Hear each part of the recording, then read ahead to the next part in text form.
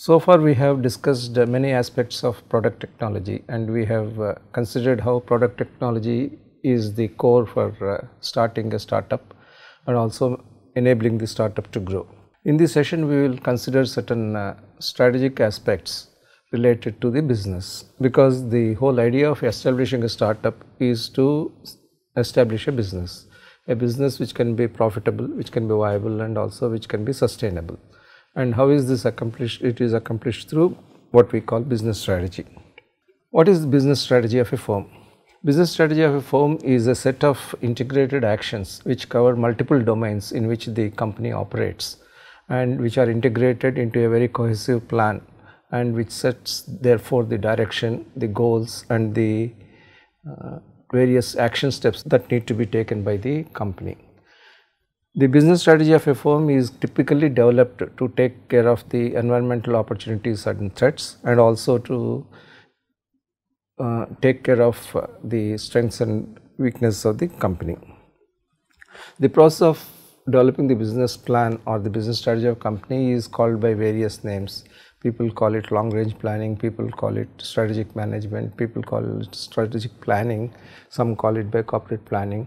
But whatever is the name, the overall approach is one of keeping a long-term direction for the company, doing the strategy over a tenure of 5 to 10 years depending upon the nature of industry, and also making sure that the entire organization is focused on particular goals and missions of the company. Typically the first year of the business plan tends to be the budget, the annual budget, which is much more fixed and much more robust in terms of the metrics and the evaluation criteria. This in a nutshell gives the components of a business strategy. I am not saying that business strategy is limited only to these aspects, but business strategy requires number of functional strategies to support, primarily the product strategy, the technology strategy, the operation strategy, sales and marketing strategy, financial strategy, and human resources strategy. And as this course progresses, I am very hopeful that we will be able to cover each of these strategies also in some significant detail separately. But this session is about business strategy. Before we go into business strategy, I also want to talk about business strategy as contrasted or compared with business model. Many times some people use business strategy and business model in a kind of substitutional way, but actually it is not so. Business strategy, as I said, is a set of integrated actions which tell the company how it should proceed over the long term. Therefore, it is more directional in nature, it is strategic in context, and also is somewhat independent of day-to-day vicissitudes that could happen in the business of a company. Business model, on the other hand, is a method by which a company sets out to earn its revenues, earn out its profits. So, some examples of business strategy are what kind of business our company should be in, what kind of strategies we should adopt, and what are the metrics by which our long-term growth can be measured, and what should be the shareholder wealth maximization strategies the company should pursue. But on the other hand, the business model talks about the specific revenue and profit arrangements. Do I sell my products through, let's say, a franchising arrangement or through a consigning arrangement? Should I have an organic sales model, or should I have a partnership model? Should I have certain days of inventories to be financing the sales cycle, or should I do on cash on delivery kind of system? So, business model is very specific. At the same time, there are many similarities as well. A business model requires a business strategy to set the direction as to how the business model should be worked. Similarly, a business strategy will not be effectively executed unless there is a very good, robust business model to translate the strategic objective into model specific actions. Successful businesses require therefore very well aligned business strategy as well as business model. So, having said this, let's get back to business strategy. What are the basic questions that the business strategy addresses? And a firm needs to know these answers as well. What is the business of the firm fundamentally? What kind of industry I am going to operate in, and what kind of business I would conduct? Secondly, who are my customers and what are the markets? This is, as we said, is the core of startup development as well. Understanding the customer's innate needs, discovering a problem which probably even the customer is not aware of, and providing a solution. Thirdly, what are the products the customer needs from the firm and what the firm should aim to offer. and how should the products be manufactured. What should be the costs and prices of the products, and how viable the entire operation of a business would be. So, these are the questions a business strategy tries to answer, and the solutions are not easy. They come from multiple directions and multiple disciplines, and integrating all these aspects is the challenge the business strategist faces. Now, defining the business of the firm, this is the fundamental to establishing a business strategy. In today's world, where technologies are converging and also at the same time diverging, defining the business at times is easy and at also it is difficult. And the importance of defining the business is that if you define your business very narrowly, that is almost around a product, then your degrees of freedom to expand, the degrees of freedom to diversify will be very limited, and you tend to get straitjacketed into a particular product dependent business model. On the other hand, if you define your business too broadly, you may be all over. You would not really know which kind of products you should get into the market and which types of customers you should serve. So, this graphic of concentric circles is very apt for this. At the core is, for example, in the case of an automobile lineup, commercial vehicle manufacturer. You can define your business as manufacturer of commercial vehicles. But then you can kind of expand your horizon a little bit more and say that what do commercial vehicles do for the customers? They help the customers transport their goods or transport their passengers by road. So, you can define the industry a little bit broader, saying that my business is road transportation. On the other hand, you may say that these are the days of multimodal transport, and road transportation may have its own ups and downs. So, why not I look at transportation as my business, which means that the company could choose to be even in air travel, it could be in rail travel, and particularly with the trains getting privatized. People may say that yes, this is a good business to enter, why should I be only on road transportation? But then looking at the way the entire concept of transport is getting turned around, and mobility rather than ownership of vehicles being important, you may say that my goal of business is to be in the business of mobility. Therefore, depending upon how you view your business and how you see the boundaries set by the industry, your definition of business dramatically varies. And when the business varies in terms of its definition, the degrees of freedom to launch your products or to operate your markets also correspondingly varies. So, let us look at this particular aspect in terms of one industry, which is the road transportation industry. When you say that I am in the road transportation industry, how would I serve my customers? Would I serve my customers by offering light commercial vehicles, medium commercial vehicles, heavy commercial vehicles? Should I be only in the passenger vehicle? Should I be only in the goods vehicle? And what should be the configuration of the chassis? Should it be a fully built vehicle or just a chassis on which the other manufacturers will build their bodies? So, you have a number of alternatives by which you can further subdivide your business in terms of the product configuration. And as you can appreciate, each of these product choices has its own customer requirements, its own operational requirements, underlying technological facets. And why is it important to define this business properly? Because the strengths and weaknesses of the company or the resource capabilities of a firm may vary differently. For example, if you want to be in bus manufacture, based on the chassis provided by a chassis manufacturer, your investment requirements will be substantially lower and your market volumes will be lower, but that is probably what a company could afford. So, for them, defining the business in terms of the broader road transportation, but more specific bus body manufacture could be relevant.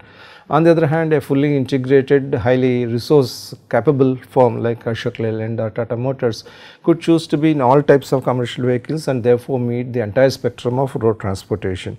And when you think about further, the companies may think about financing of vehicles and then carrying out the logistics as being parts of their business. So, the target customers, the target markets, the segmentation vary differentially depending upon the definition of the business. So, the product strategy, it drives the marketing strategy on one hand, and also it drives the operation strategy on the other. Depending upon the product portfolio that is defined by the business, your operational requirements also will vary. However, in respect of startup, the flexibility to define may not be as great as it is for an established company. A startup must be very careful as to how it would define its business. It should do it carefully and it should also do pragmatically. Typically also a startup does not operate within the confines of an industry. We have seen in our earlier sessions that verily this startup can create its own business, create its own industry. Therefore, trying to analyze a startup's business in respect of an available industry structure may be desirable at one level, but also is not very desirable in the other level. It should be very open and innovative as well as creative in trying to define its business. So, let us look at the smart wearable. Suppose a startup decides that its business is in this smart wearable. As opposed to our earlier example of a commercial vehicle manufacturer where there could be several options and a company could straddle all the options, for a startup it would be very challenging to be in the entire field of smart wearable. Should I be in the smartwatch industry or business? Should I be a smart glass company? Should I be in smart apparel, smart diagnostics, smart pen, smart X, etc. So, each could be posing certain degrees of resource deployment and technological development which will be complete and full for a startup. Therefore, startup has to be very clear that yes, I am in smart wearable, but my initial business definition is going to be in terms of smartwatch or smart glass, for example. And that is because the technologies are different and the customer needs also need to be catered differently. But at the end of it, like in the case of commercial vehicles, the target customers, the target marketplace and the segmentation vary depending upon how you choose your product. I must also say that a startup does not need an elaborate business strategy and an elaborate business plan as a mainstream corporation would need to. That does not mean that startup can ignore the principles of planning a business. One right product obviously makes the business and the industry for the startup, but at the same time the underlying principles of how a business will be driven by the product choice and how various functions should be got together to make the business strategy effective remain the same for a startup as well as for an established company. Now, let us try to build upon these concepts through certain examples. I would take the example of smart glass or smart spectacle as I try to talk about development of a business strategy. As you can see, the spectacle is a very commonplace product which is available for people for their vision correction. But on the other hand, smart glass is a specialized tech-based spectacle with specific objectives including but also other than visual support.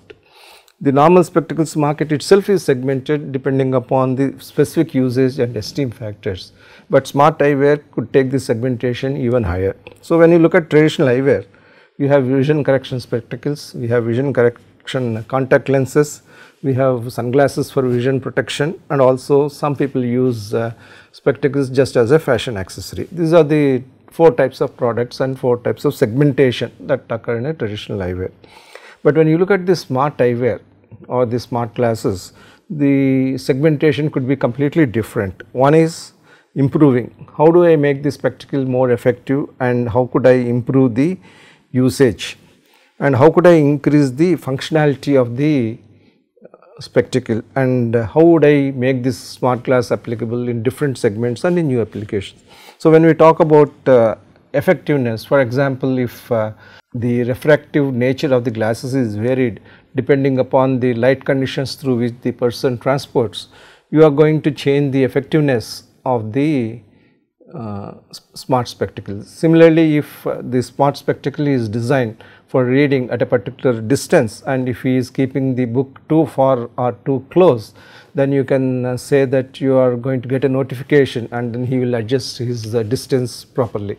Similarly, a student is wearing a smart glass and then we have discussions on certain reference books, and it is quite possible that you will be able to read those books on the smart glass simultaneously instead of going through a publication and then or reserving the issue for late night reference later. So, the functionalities that could happen through a smart eyewear could be enormously wider and broader. So, it is a novelly technologically differentiated product, therefore, it could also be a disruptive product. So, we have a business strategy that could be developed for a very traditional product and it could also be developed for a very disruptive product, and the principles are same, but the way the business strategy is developed becomes substantially different.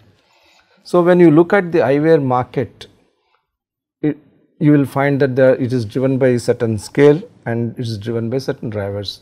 Why is it important to a smart glass manufacturer to study the classic eyewear market? That is because what you are trying to get is going to be a part of that. We have seen in earlier discussions how flash disks or the memory sticks, which came at one end of the market, quickly occupied the entire market space by getting technological performance which is far superior, and also cost performance which is far superior to the traditional computer storage devices. Similarly, you should understand what the total eyewear market is. We understand that the global eyewear market is about $108 billion. So, we are talking about a market which is huge, and the segments, the applications, the regions, the players, they determine the scale together. And what are the drivers? The aging population is one driver. The vision problems which people have irrespective of the age, this is the second problem. The weather conditions, the sunny weather or the cool weather and the kind of dusty weather, these are all conditions which drive the usage of spectacles as well. And finally, you have the esteem uses. So, we have on hand scale and on the other hand the drivers which define the total eyewear market as $108 billion. Now, when we say that the smartwear could be a disruptive product, the business strategist has to understand, has to analyze the existing market structure and see where this product could be a disruptive product and how would he or she go about doing that market disruption. In any industry, there are two areas in which you can look at fundamentally to understand the demand. The total demand is an agglomeration of demand from various regions. It is also an agglomeration of the demand for the products and the sub-products. We have already considered that we have got three types of products in spectacles. One is the vision correction, again subdivided into spectacles and contact lenses. You have sunglasses, you have fashion accessories, again which are plain and luxury. However, a smart glass must be developed to solve a specific customer problem, in which case would I be substituting which segment and how would I do that is the problem which the business strategist try to address. But to be able to do that, a strategist must understand the underlying technology in much more perceptive way than putting just numbers to a business plan. When you look at a normal glass, it is a simple product. You have a frame or the chassis just as an automobile has, and you have a lens. That is all this product has. Of course, the material of the lens could be of different material characteristics, the frame could be of different characteristics, but not much is different in terms of the overall composition of the spectacle irrespective of the segment and the usage. But on the other hand, when you look at the smart glass, the delineation is completely different. You can see the smart glass as composed of two types of systems. One is the optical system, the second is the operating system. So, a spectacle does not have any of these things to be classified in this manner, and the optical system comprises the display, the camera, the lens, to quote three important aspects. And we talk about the operating system, we have the frame which probably houses all the operating modules, the sensors, the wireless modules, the processors and the batteries. So, smart glass, although it carries the name from the normal glass, the composition of the product in terms of its technology, in terms of its sub-products, the systems and the components is substantially different. It again demonstrates the power of convergence of innovative technologies. Quite possibly smart glass may have competition from other smart wearable products as well. So, somebody who is developing a business strategy for smart glass cannot afford to be ignorant of scornful of what a smartwatch could do, for example. Therefore, one needs to understand what else is happening in the smart wearable stage and how these operating systems and the optical systems could be made more competitive relative to the other smart wearable products. As I said, when the spectacle is seen to be a simple product, multiple products also emerge based on the technology. We have got the prescription glasses which are defined as short distance and long distance, bifocals, plain UV product and looks clear tinted dark. But this is a rather easily definable circumstance, and we also should note that the companies engaged in these products have been trying to develop technologies continuously. There was at one point of time no bifocal. You always had a separator in the lenses, but today we have got bifocals, and also bifocals designed for different vision spectra. But that is a kind of limited product development. But when we talk about smart glasses, we may have uses across the industries. You may have the use in engineering, you may have the use in manufacturing, logistics, infrastructure. For example, you are in a warehouse which has got several stories of goods stored. Your smart glass may help you read what is there on the top, the barcode, very easily, without really looking at the computer or doing something. So that could be a probable usage. Similarly, it could be useful in architecture to understand the kind of contours that are developed and how they will be felt by the human eye, and how could it be made more effective. And when we talk about individual, vision has been the traditional area, but content could be a completely different set of objectives fulfilled by the smart glass. Similarly, in terms of services, it could be in education and entertainment. Now, you have got a totally different segmentation of the market, a totally different product functionality set that is available through the smart glass.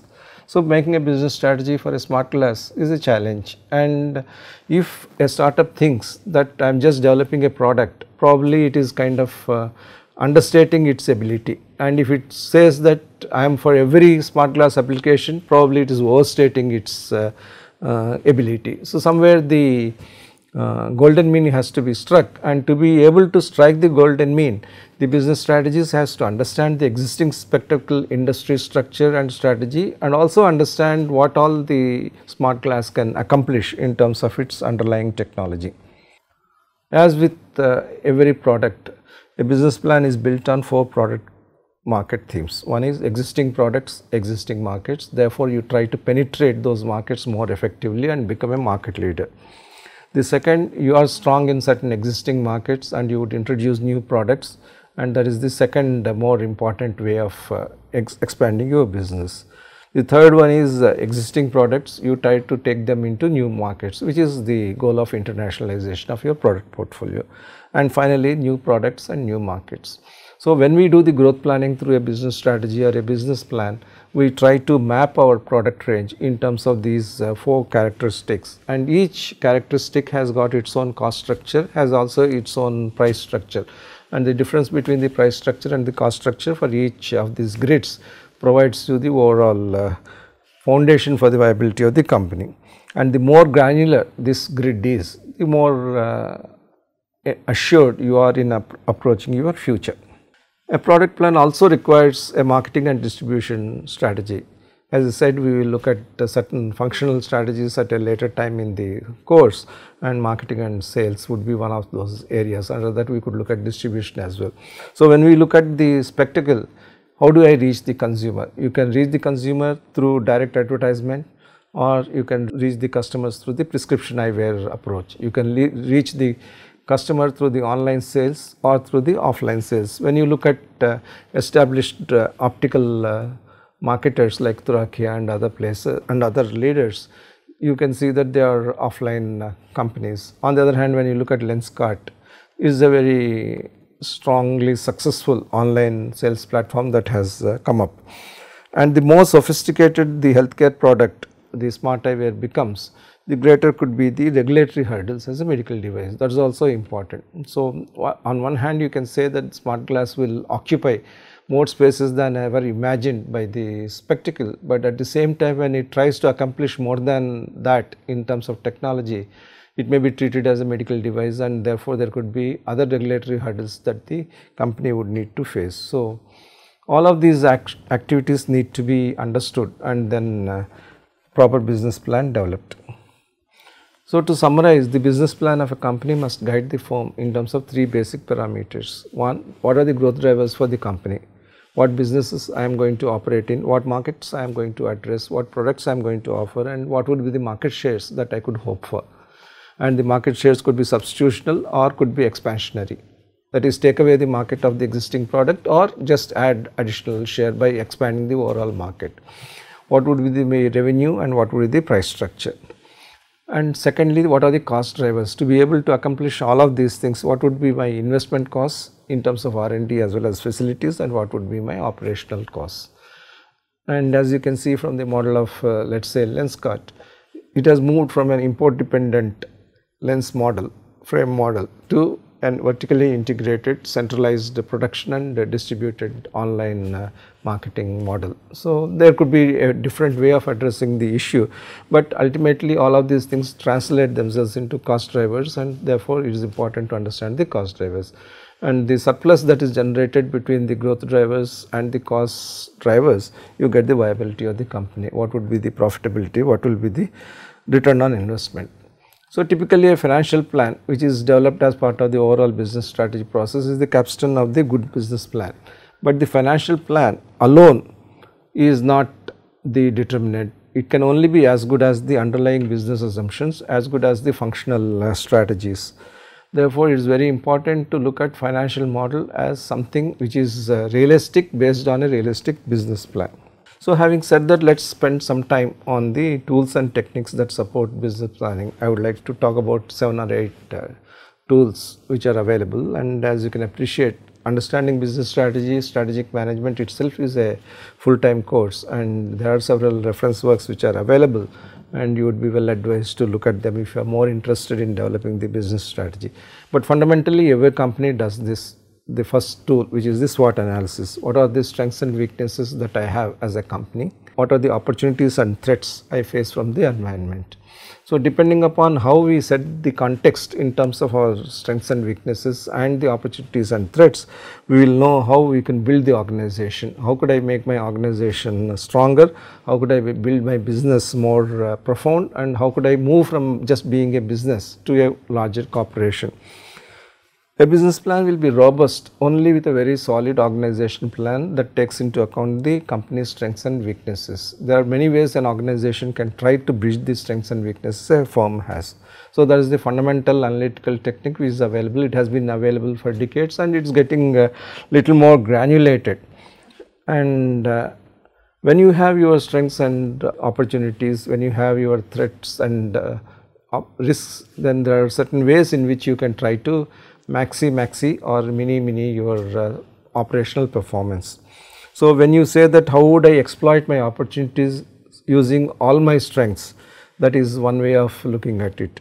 The other way is that how do I exploit my opportunities overcoming my weaknesses, that is the second way of looking at it. Then how do I overcome the threats I face utilizing the strengths that I have, and how would I cope with the fact that I have got certain strengths and unfortunately I also have got certain weaknesses that puts this firm in a very vulnerable situation. How would I protect my business to be able to be out of vulnerability zone of this particular combination. So, this tools analysis springs from the strengths and weakness analysis, and instead of just stating the strengths and weaknesses or opportunities and threats as just kind of laundry list of items, this tries to marry the strengths and weaknesses, opportunities and threats in a kind of logical way of addressing those 4 factors. Then we have the pestle analysis, which talks about political, economic, social, technological, environmental and legal or regulatory aspects of the business. This is a little more expansive related to the understanding of environmental opportunities and threats.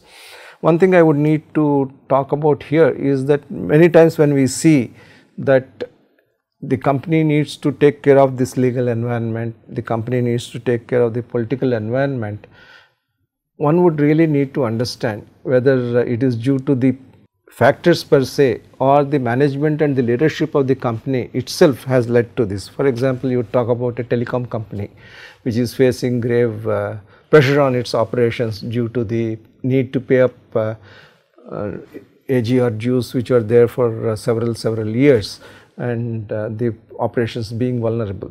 But when you see it in current context, and if the business strategist draws up his business strategy for the firm, he will say that these are the pestle factors and the legal regulatory framework is very daunting and it has got a strong influence on the course of events in the company. But if you really hark back to the older times, why did it happen? It happened because of somewhat misreading of the market developments. The company did not read the environmental opportunities and threats properly. The move from 2G to 3G and then 3G to 4G was delayed for whatever reason. Similarly, the marketing effectiveness was blunted, and also even though the company was contesting the AGR dues, it did not provide for an adequate buffer for it to be able to cough up the dues if there were to be a kind of legal decision in favor of giving up the dues. Therefore, you can trace the strength or the dominance of these pestle factors to the dominance or the goodness of the leadership that exists in the company. So, business strategy is a good technique, good methodology to understand the company and plan the progress of the company. But again, nothing substitutes good leadership and good management in making sure that the company is able to progress in a good and prudential manner. Another tool is the Porter's 5 forces model. Anybody who understands strategy or who addresses strategy understands this model, which talks about the threat of new entrants, bargaining power of customers, threat of substitute products or service, and the bargaining power of suppliers. Now, how would you understand this? If you are a kind of spectacle manufacturer, obviously threat of new entrants could be the smart spectacle which could be entering the market. But if you are seeing from the viewpoint of the smart spectacle company, what is the threat you are having? You are not having any threat. So, while this model is good, you need to adapt this model and contextualize this model to the specific requirement as you may have.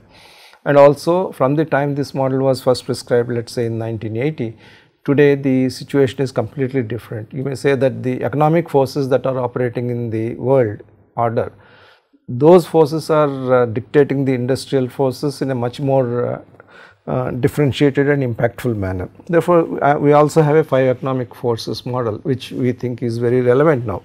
The first threat is the threat of inflation or deflation. If the economy inflates or if it deflates, there is a particular type of industrial force that gets generated. And if the global liquidity exists in certain countries and that liquidity can flow to our country, but also flow out of our country depending upon how the opportunities and reward mechanisms exist in other countries, then there is a bargaining power that global liquidity has. Then you have got the bargaining power of national technologies. Today we understand that certain nations have certain advanced technologies in their midst, and those technologies provide the bargaining power. Like you want to modernize yourself with high speed trains, certain technologies are available only with certain nations. So, there are bargaining powers associated with those national governments. At the same time, a country such as India can offer the power that the national market provides. Therefore, there is that power which we are having within ourselves. So, how all of these things bulk together and create an alchemy of national rivalry, and how do you analyze that, and how would you really fit it with the Porter's 5 forces model, which is very industry specific and which is also very competition oriented.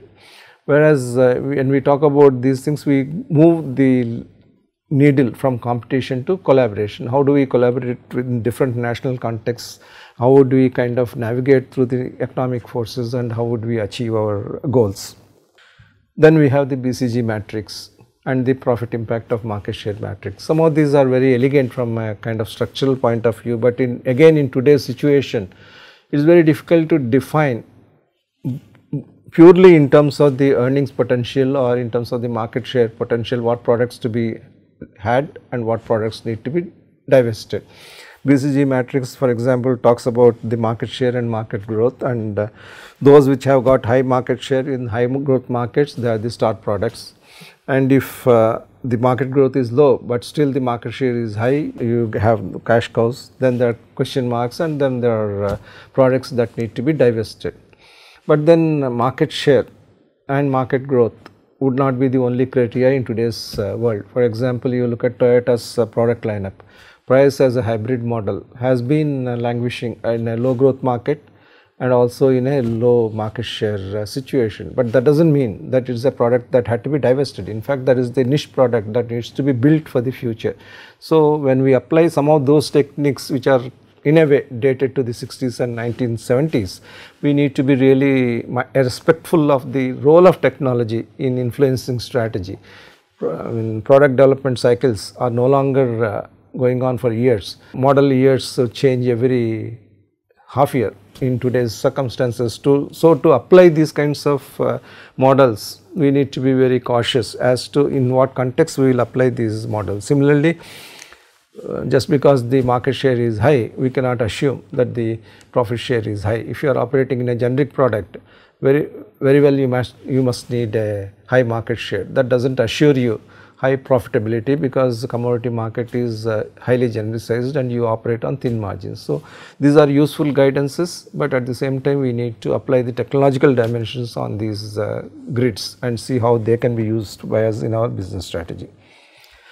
Then we have got cage, which Professor Pankaj Ghemawat has proposed, and he says that the internationalization of our manufacturing capabilities or internationalization of our market needs cannot be just a product market match. It is much more than that. You have got the cultural factors, the administrative factors, geographic factors and the economic factors that determine.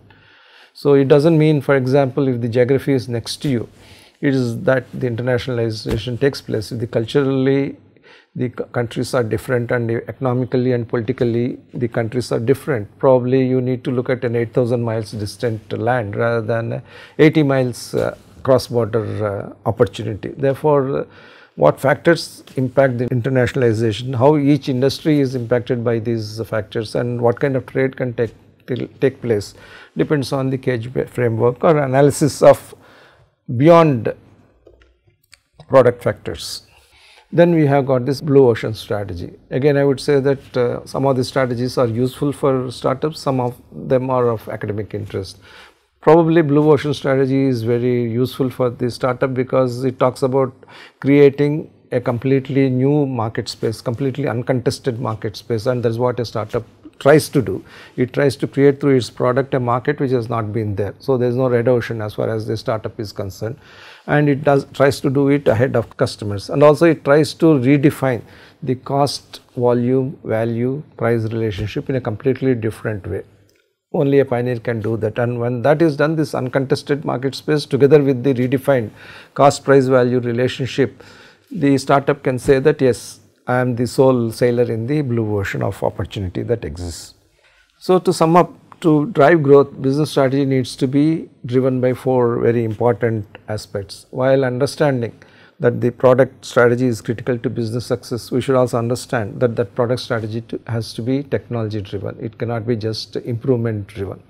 Secondly, while understanding that solving a customer's problem is vital for building a business, we should understand what really customer centricity means and how would I really understand the customer's needs. We talked about design thinking, working with the customer, staying with the customer, ideating for the customer's needs, and that is what needs to be done to be the foundation in terms of the customer centricity to the business strategy. Then we also saw that there are bound to be strengths and weaknesses of an organization, there are bound to be opportunities and threats, and the challenges of developing technology, developing products, getting into the markets is not a mean challenge. Therefore, we need competencies. The organization has to have organizational competencies to manage these growth drivers as well as the cost drivers. And finally, there is nothing like in these days sustainable competitive advantage. However nice the term is, it is difficult for a company to have by a set of strategies a sustainable competitive advantage which will help in the long term also. So the competitive advantage has to be continuously reinforced, and we have seen through certain examples how good leadership and good management is essential for the company to take advantage of the pestle factors very effectively and also minimize adverse pestle factors as it goes on. Therefore, competency building through good leadership and management is very important for a company. So, to drive growth, business strategy needs to have these 4 foundations and also 4 driving anchors. And typically the stages in developing a business strategy and business plan are as follows. First, you do a SWOT pestle review, then you set the vision, mission and goals. If you are doing the business strategy for the first time, probably you will do these activities for the first time, but if it is a recurrent business strategy exercise, you reaffirm or fine tune them. Then you analyze what are the strategic options I have, how do I define my business and what are the boundaries of the industry I should consider. Then you get down to the product market matrix, the 4 grids which we talked about. Then on that basis you develop a product portfolio strategy which you try to convert into an operation strategy, and from the operation strategy you move on to the marketing strategy. And to be able to do all these things you require an organization which can drive the entire spectrum of activities. Then you understand the costs and prices of doing this, because organizational costs are also important element of cost and price analysis. Many times companies try to do a material oriented cost and price analysis, but that is not enough. We need to understand the total organizational expense and then drive the cost and price analytics. Then you get into the business model, which is further evaluated through a financial model, and you freeze the business plan. So, this is the integrated framework you would have to develop a business strategy of the company and develop an accompanying business plan. As I said, a startup may not require a completely detailed and elaborate business strategy and business planning exercise as an established firm would need to, but the principles are the same, the guidance mechanisms are the same, the tools and techniques that could be used are the same, and the learnings that come from a business strategy exercise are also the same. Therefore, the startup also must master the art and science of developing a good business strategy.